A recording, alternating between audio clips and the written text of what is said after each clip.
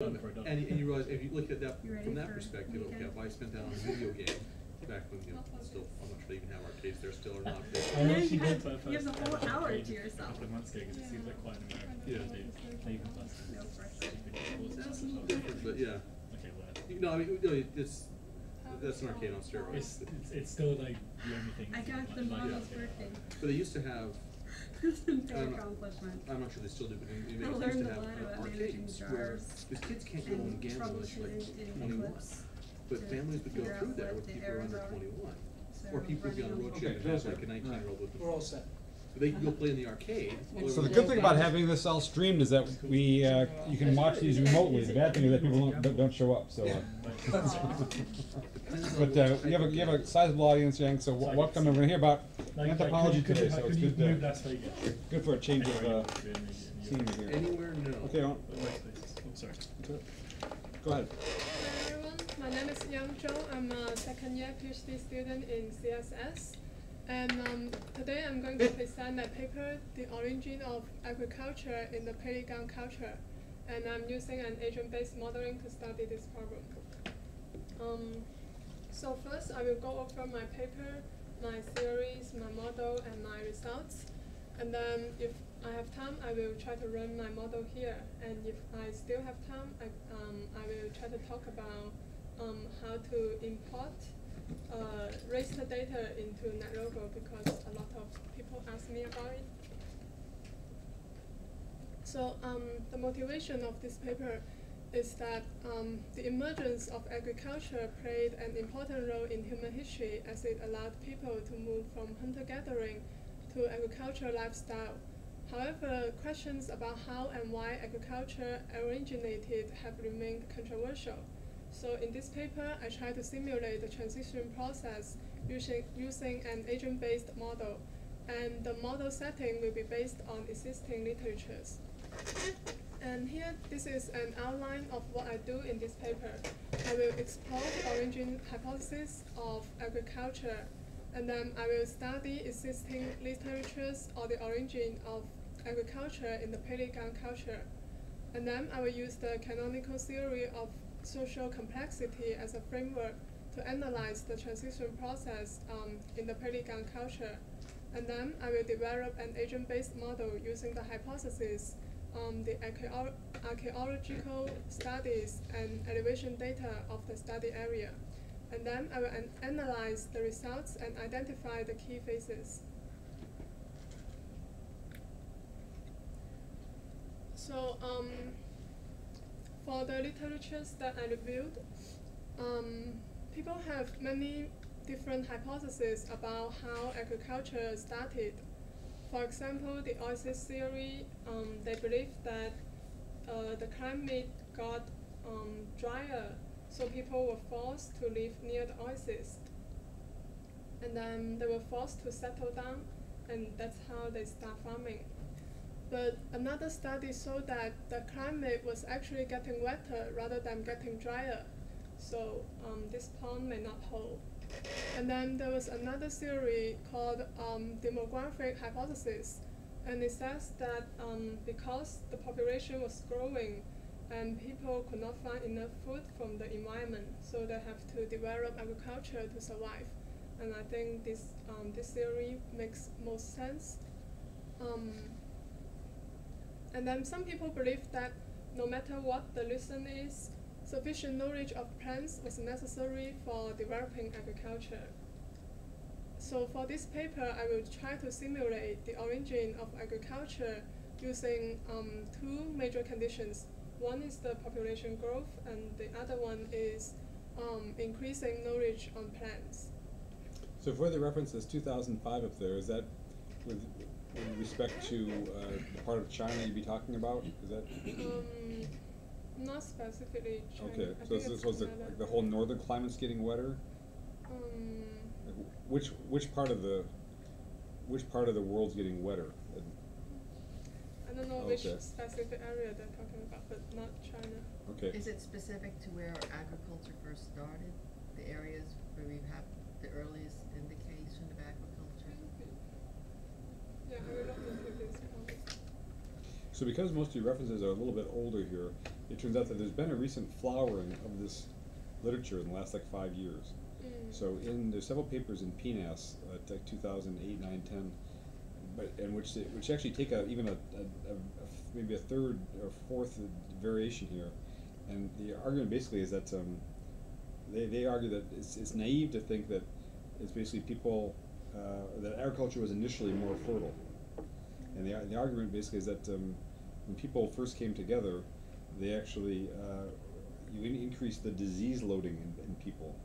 And initial varieties probably were not very fertile also, so there is a fairly robust, and I'll say I was interested to see you jump into this because it's quite controversial, it turns out, that this new literature. So I'll give you pointers to that after you're done. Okay, but just to relate to that, actually, Jean Jacob, in her book, The Economy of Cities, actually she proposed a scenario how actually agriculture was born. Her theory was like this. It's not. It's first there was trading created trading centers. In the trading centers, actually, agriculture started accidentally. Was an accident. Why? Because in the trading centers, it was like a lot of goods were stored in the trading center, including wild animals, including seeds, a variety of seeds. And by accident, seeds could just fall on the ground sometimes, and people notice, some actually they grow next year, actually. And so that's how people accidentally discovered agriculture. And also with animals, and it was very interesting, I thought, what she proposed with animals. And so because there are a lot of people brought wild animals, right, to the trading center to trade for good, and then they had to manage them actually alive. And then, so usually people would pick those wild ones and to kill. And gradually, actually, those one mild, actually got to stay longer. And then naturally, they actually give birth. And that's how actually husbandry started. She also talked about where and how, this animal started, that domestic animal started. It was a story that has a lot of details in it, but it started as accidents. But actually, if you think about it, I felt it makes a lot of sense. It's just essentially, it's not like agriculture first, then cities. It's cities first, then agriculture. Also, there has been a lot of evidence is suggesting that at the beginning, people still relied a lot on other sources of food. Agriculture was really not sufficient at all, actually. Yeah. And if you go back to some of the Neanderthal movement, they found evidence that some of these nomadic groups actually carried seed with them as they traveled from place to place, and whether depending on where they wintered and summered, they would actually use some of these seeds and plants. They would have a set of crops already available to them when they settled for their time in their winter and summer homes. So I suspect there's a lot more coevolution going on than our poor agent-based models are going to be able to. But the agent-based model could be useful if there are a lot of theories. You could implement, different theories into the agent-based. See if, some may produce, some may not actually produce agriculture, right? Yeah. So there were many theories about how agriculture started, but in this model, I try to model that if population growth and the growth on the knowledge on plants will lead to the start of agriculture. And then this is the study area I picked. It's the Peiligang culture in China. It's the red area on the map. It was a group of Neolithic communities near the Middle Yellow River. And this is a picture of the old place of the Peiligang culture. And that photo on the bottom is where people are trying to find the leftovers of the Peiligang. And then I think the other things are some old tools that people used to use. And then I studied some literatures on the development of agriculture in the Peiligang. Some people study that, Wang studied that they found some carbonized millet particles in that area, so they believe that foxtail millet is what people used to plant in that area. And then He points out that he studied the soil in that area, and then he thinks the soil is very soft and wet, which makes it possible for people to develop agriculture there. I'm sorry, what's millet? Is that a type of grass? Right, similar to rice, but not rice. Some plant. Okay. Crops, yeah, some crops. Is it edible? Yes. Yeah. Yes. It's a tiny, tiny green, yellowish color. Yeah. Oh, kind of like quinoa or something? Like a kusi, how do you call kusi? Couscous. Oh, Couscous. oh, Sort of oh, like okay. Well, couscous is made from flour. Yeah. But It it's doesn't just grow. tiny, like, No. Okay. Cool. Thanks. Okay. Yeah, and then I find it interesting that Li and Ru, they studied some folk tales from the book Classic of Poetry about farming, and they learned about some stories where people found a tasty plant while they were gathering food, and then they tried to plant it. These early people experienced a lot of failures, but they learned more and more about the plants during this process, and then they were able to start farming. And then Yang suggests that the transition to agriculture in Peiligang can be explained by population growth. He thinks that plants and animals that were traditionally gathered or hunted decreased because of the population growth, and then people were forced to develop agriculture. And then I developed a framework using the canonical theory of social complexity. At first, we have a very simple society, and then there was population growth and then insufficient natural food. Also, the knowledge on plants was increasing, and then people recognized the need of finding new source of food. Some people become farmers, while hunting-gathering remained the major source of obtaining food. And then later on, more and more people become farmers, and then agriculture has become the majority method for producing food. At the same time, settlement and non-cultivating specialists occurred. And then population continued to grow, and the need for more food persisted. At the same time, knowledge on plants keep increasing, and at the end, there is an agricultural society. And this is the user interface of my model. It was built using NetLogo 5.3. On the left-hand side, I have the buttons to start the model running, and then some sliders to change the parameters. And then in the middle, I have the display to show the behavior of the agents. And then on the right-hand side, I have the outputs, including some charts to plot the knowledge on plants, population, the number of plants, and the number of settled and moving people. And at the end, I will explain more. And then this is the environment I used. It is the area where most of the Peiligang communities were located in. And then it's 250 by 250 parcels. And then each parcel in this model represents an area of 100 meters by 100 meters. I'm using the elevation data to build a landscape, and then I use the elevation to calculate the slope. And I use slope in my model so that when people start to farm, they will choose the area that is not so steep, so more flat. And I have 4 types of agents: people, plants, animals, and crops. And this is a decision tree of the people.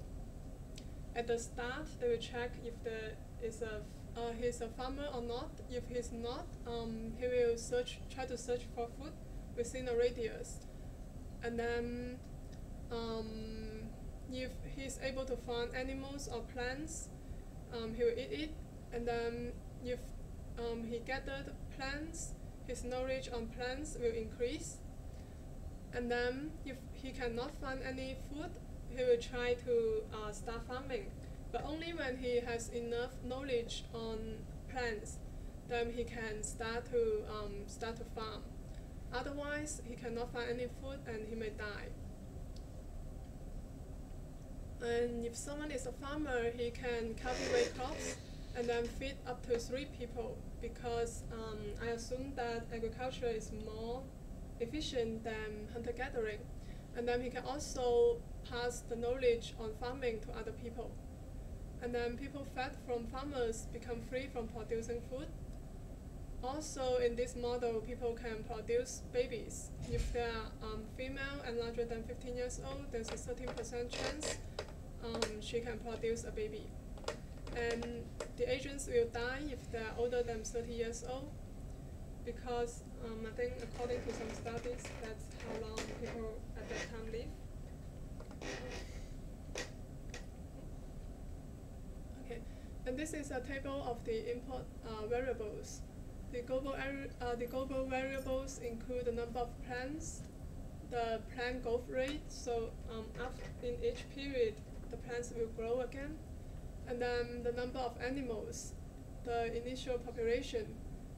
For the people, they have age, knowledge on plants, searching radius, that's the radius within which they can search for food, and then the probability of pregnancy. And then for the environment, I have elevation and slope.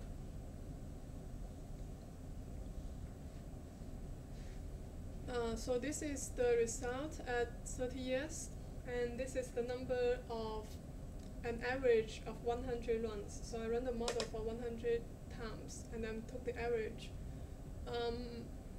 The green line represents the number of farmers. The blue line on top represents the population, and then the purple line represents the number of hunter-gatherers. And the red line represents the number of hungry people. The lower blue line represents the number of people who are free from gathering food. We can see that the population was growing at first and then slowed down because some people got hungry. And then at some point, maybe between 10 or 15 years, we can see some people started to farm. But hunter-gathering was still the majority way to get food. And then at 50 years, the number of farmers continued to increase, and then the number of hunter-gatherers continued to decrease, and then there was almost equal number of both groups. And then at 100 years, we can see that the farmers have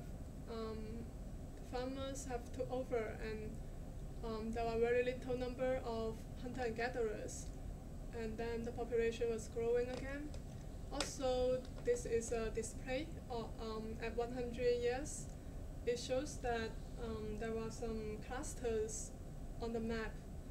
That means people are forming maybe some communities to live. And this is a graph of the number of people that are settled versus moving over time.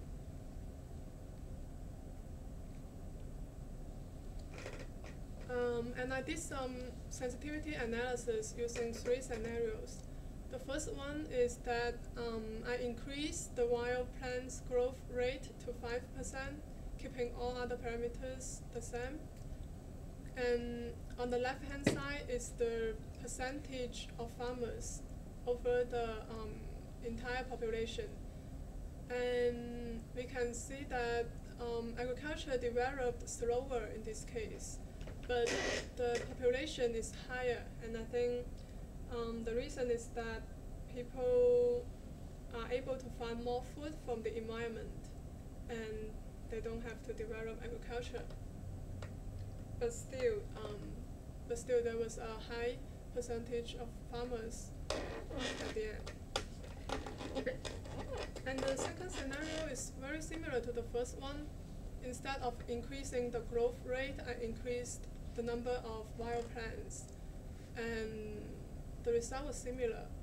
Agriculture developed slower and the population is larger.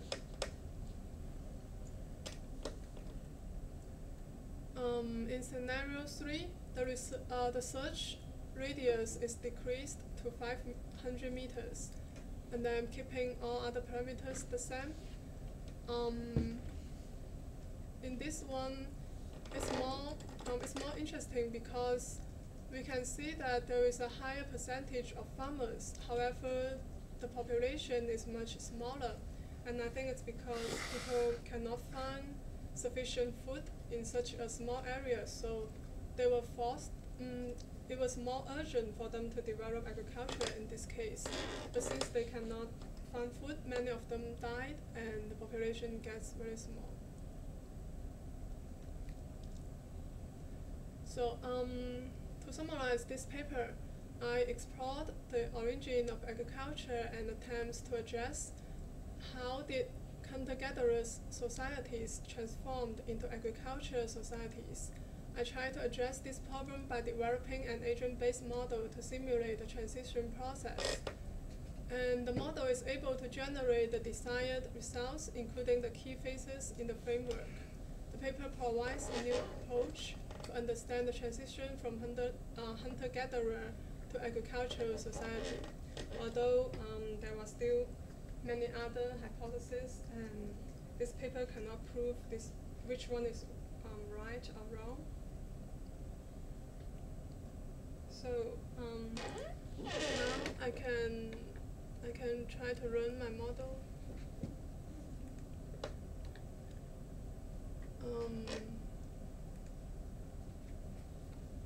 So I can initialize the map using setup, and then the animals are the white dots, and the plants are these green dots that are randomly distributed on the map. And if we hide them, we can see that I create 500 people, and then randomly put them into small groups on this map. Yeah, and then I can run it.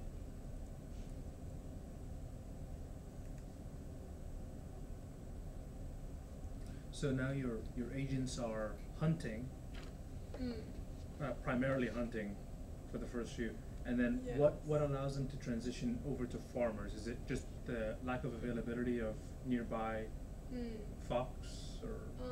If they cannot find food and they have enough knowledge on plants. Okay. Yeah, because I assume that if they find some plants to eat, their knowledge on plants will increase. So their interaction with the environment counts as their experience. The interaction with plants counts as their experience with plants. But Yeah. there are also some farmers already at the beginning, is At that the right? beginning, there's no farmer because No farmer at all? yeah, yellow represents farmer, so at the beginning there's no farmer, but some hunter-gatherers. This purple line represents hunters or gatherers. All of the agents learn at the same rate based on their experience with plants, so there's no heterogeneity between amongst them. When an agent is created at the beginning, I think I use a uniform distribution to draw the knowledge on plants. but when they run, it's the same speed.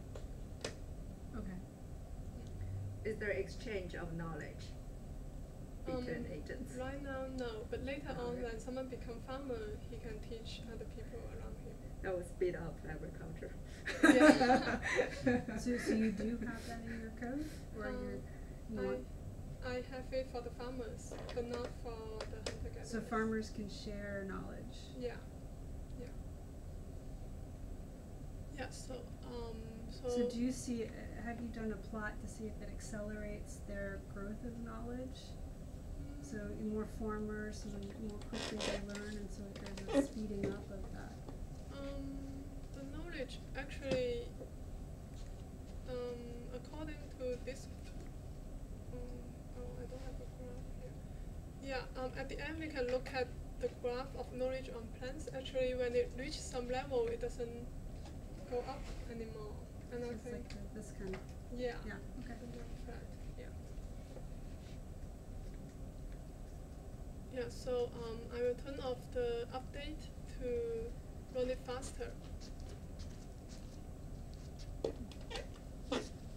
So this orange line is the population, and then we can see that at some point the number of hunter-gatherers was decreasing, and then the number of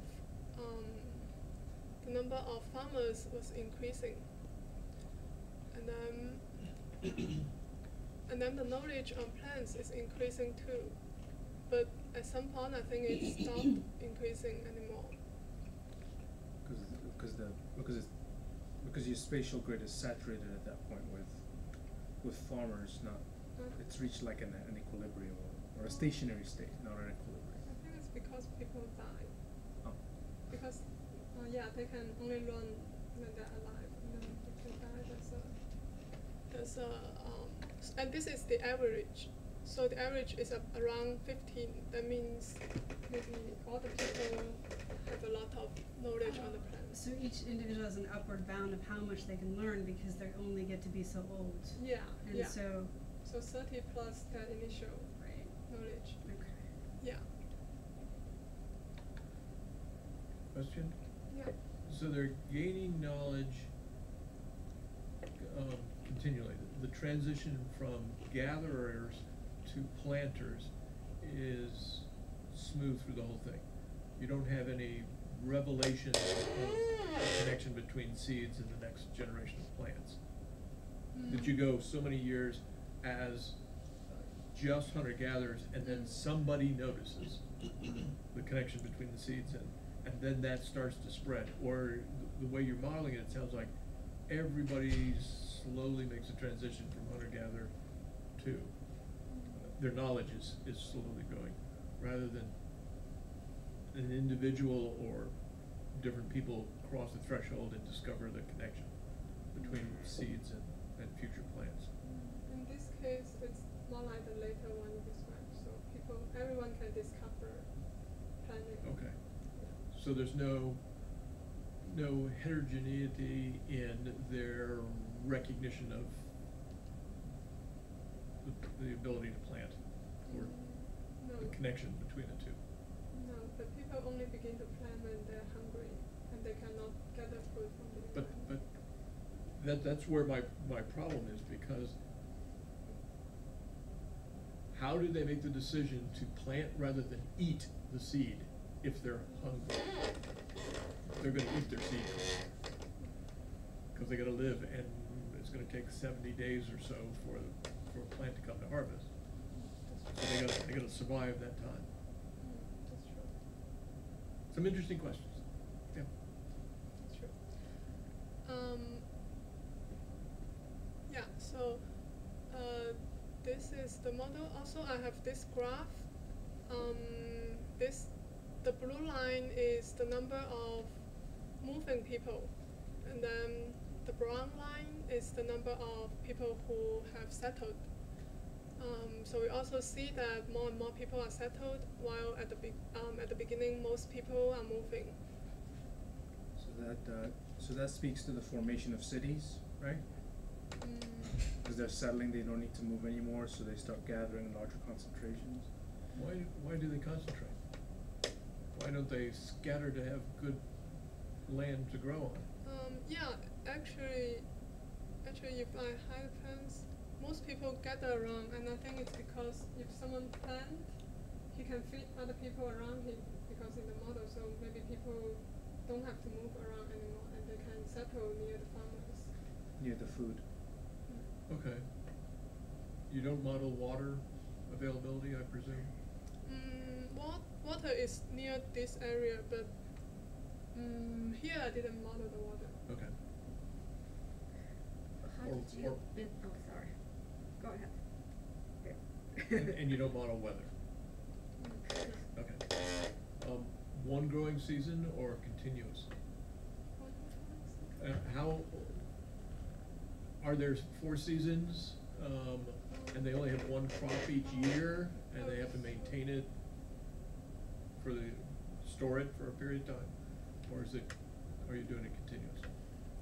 So because the foxtail millet is 1 crop per year, and I'm modeling 1 period equals to 1 year, so that's how they Okay, get so you the do it over food. the whole year? Yeah, and then put once a year. Okay. Okay, so I think that's it for the model. Do you have other questions? So, say again, so why the clusters are the way they are, it's really just a side effect of the fact that there's food available, so that's why the clusters are the way they are? I'm guessing, my guess is yes, Okay. but I didn't program anything that people Mhm. have to gather around. But you have a distance that they go to look for food. So Mhm. that would affect Yeah, the there's a clusters radius. also, exactly. Yeah, that's right. I think thought that was really interesting. There is another thing that I find really cool. So the first one is the concentration of your agents. So it goes along with, I don't know, some paper or documentary I watched or something like that, said that precisely what you're saying is when people started farming, there was no longer any need to be so mobile, so they started gathering in smaller places, and that put together the first formation of cities. The other thing is your agents are becoming idle, free, right? Free is idle, they're not doing anything. Yeah, no, they're not gathering food or farming. So They're not gathering food or farming, but they're not hungry either, otherwise they'd be red, right? Yeah, Right, So right. they're living off of what other people are producing. They have more spare time. And more spare time. So isn't that the first indicators of like civilization is we can farm for more less of us have to focus on food gathering, so more of us can focus on skilled activities like making things, yeah. right? So that you've also produced that, which is pretty cool. But if you let it go for a long time, does it just blows up, the population just blows up? I mean, does the landscape have a natural Yeah. carrying capacity, or? No, because later on, maybe some other issue will occur, but my model doesn't model maybe the next issue that will occur. But is So- the knowledge about the plants, is there any bound from above? I mean, basically you're increasing the productivity of the yields from the plants, but is that bounded? Do you mean is the knowledge bounded? Yeah. No, but people can only live 30 years, so they can only have 30 plus the initial knowledge. How can farmers grow more and more plants over time? So the amount of food that they can grow every year, does that increase? Or they can only grow the same amount of food every year? Same amount of food. But it's more than what they need. Rob, I think this graph, the population graph, Yeah. that's not the active population, that's just the absolute value of the population that you've had over all the time cycles, right? Mm-hmm. Because your model would that's have not to, the immediate population. yeah, that's because there would have to be a carrying capacity. It's a finite space. You think so, right? Yeah, that should. And I see that, and the free people are fluctuating a lot, but that's not appearing in the figure. This is the free people. This line. But that's the total free people who have lived forever? Or No, is it- no, no. free people also Oh. die, but maybe it's too small, so we are not able to see. Because it appears to be fluctuating a lot up there. Yeah. Oh yeah. Yeah. Because free people can die too.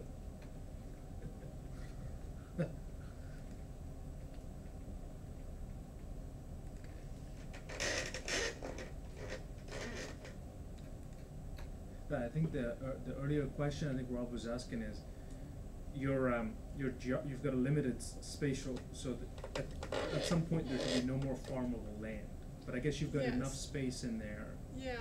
to Yeah, where your model will go on for a very long time before it achieves its carrying capacity. Oh yeah, that's right.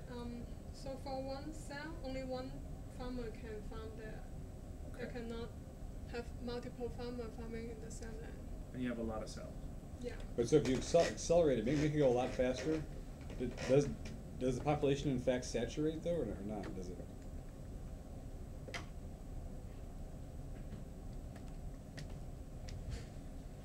Yeah, Because but- this is going exponential growth Mm, take up, right? I mean, the log of that population would be linear somehow, right? So it's. yeah. Right now, my code is written that it stops at 100 ticks. Oh. Yeah, it would need to flatten off at some point in order Yeah. Yeah. for us to know. But it seems like there's just a lot of cells. All that yellow is the used up farm space, but all the black is the unused. Yeah. So this can go on for a long time. Yeah. That's right. When a farmer dies, does another farmer come take their land? Not necessarily, but if those free people cannot find new source of food, and they have, and the farmer has taught him the knowledge, then he may become a farmer too. But they don't necessarily take that same plot of land. No, maybe no one takes it.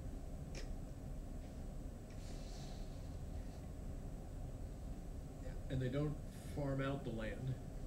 They don't, it's not the slash and burn, grow crops here for 5, 10, 15 years, and then you have to move because you've taken everything out of the ground.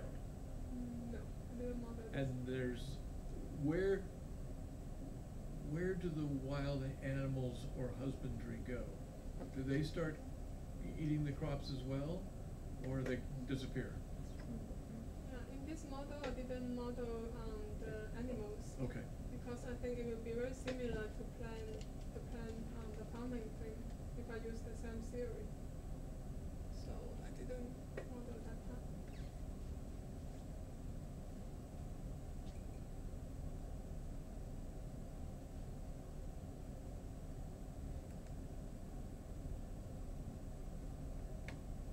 I think also some of the clustering behavior might be due to the fact that your agents are instantiated in groups, right? Yeah. I can't remember, for the plants, you also had some kind of random distribution, but you How grouped fast they them a grow. little bit too. In the initial model, Mm-hmm. you grouped people Oh, yeah, and yeah. randomly placed them. Yeah, yeah. And then you that's did the right. same thing with the plants too. The plants is not grouped, they're all randomly distributed Okay. on the entire map. It'd be really interesting to plot the end result on your original plotting of the people and see if that matches with your initial clusters. Are there any demographers in the room? I mean, I think that I remember going to a talk one time where they call scenarios like this where basically you start out with a low population and you never reach any real constraints. They call this a Garden of Eden scenario, where just everything grows up exponentially and there's no constraints that are hit, and then there are benchmarks that are known, like how fast can a human population expand. There are a variety of things that are known about. I think in this one you would hit a limit because eventually all the land will be full and you can't have any more people after that. Yeah. It's just that this is a river civilization, so that they'll continue to exist. As it's new nutrients get washed down every year with the floods. So the soil isn't worked Okay. out. Yeah, but I think, I mean, I think if you add more properties, I think that exponential growth will go down. Cause if you add where water is, if you add arid versus farmable land. If you model like more properties, I think your numbers will start go down significantly. But I also think your agents are really tiny, and your space is really huge. So this could be a representation of the entire Earth, as far as the agents are concerned, right? So it could be that, you know. This is what, 250 by 250, Yeah, 250 by 250. and each spot is 1 hectare. So I mean it's 625, 6.625 million. I think. Or 625,000. Yeah, because it may be maybe that this is not the most interesting time to look at for the evolution of the society. Maybe that, so you would imagine that in the pre-agricultural epoch, it's at a carrying capacity for hunting and gathering. And so if you're at the carrying capacity for hunting and gathering, and then you progressively introduce agriculture, how do you move from one plateau to a new one? And maybe that you're just starting out at such a small population that we're not seeing the interesting transition yet. I don't know. But it may also be that it may not be possible to do 100,000 agents spatially within that logo. I don't know. Maybe just. Well, she could also achieve the same desired effect by reducing the size. The size of it. And aren't we also only at 120 years? Is that the duration? Yeah, right now we're at 120. Okay, so four generations. If each one lives for 30 years, so. Yeah, approximately. And do we know? He said that this society existed for about 2,000 years, right?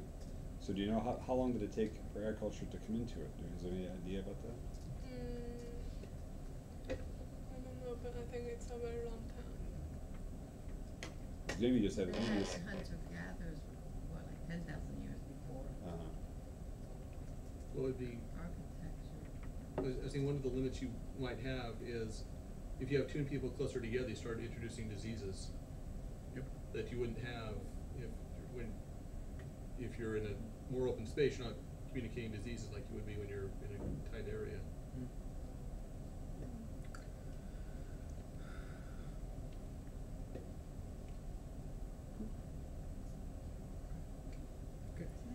okay, yeah. Also, in our modeling of hunters and gatherers in East Africa, the weather cycles had significant effects on grain growth and population, and it kept knocking them back down again when they had droughts, which occurred from time to time. That may be part of the Garden of Eden, that Yeah. they're never having to deal with that. In our modeling of the Anasazi, we definitely had there was spatial variation in the soil quality. Yeah. So you want to, there's a. If it was the U.S., you'd be able to say that's every hectare of land in the U.S. has the soil type is known. Then there's a mean performance of it and a variability also.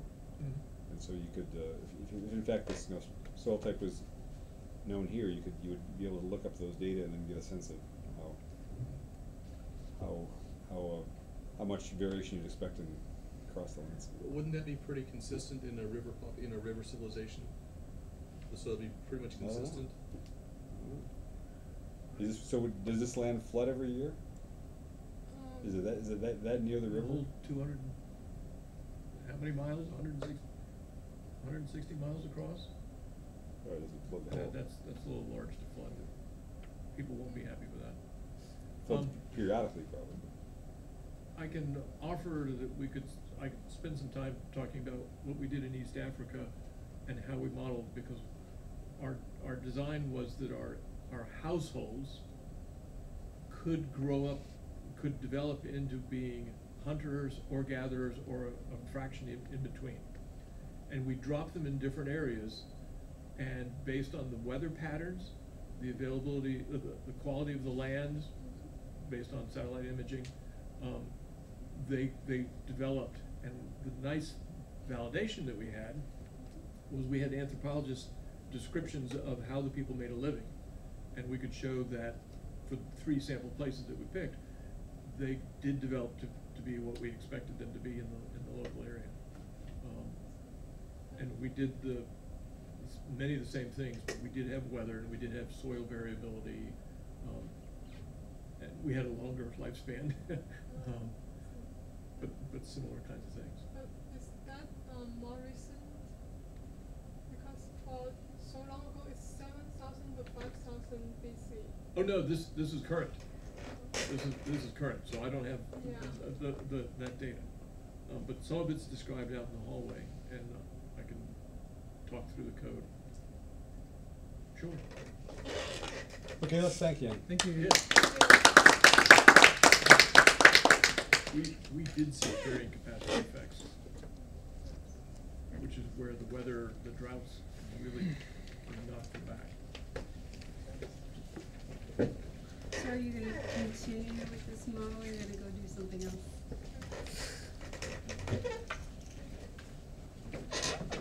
But yeah, but I work on it to improve it and then we'll talk about it. Okay. Did you in their survivability based on cross, did you do it based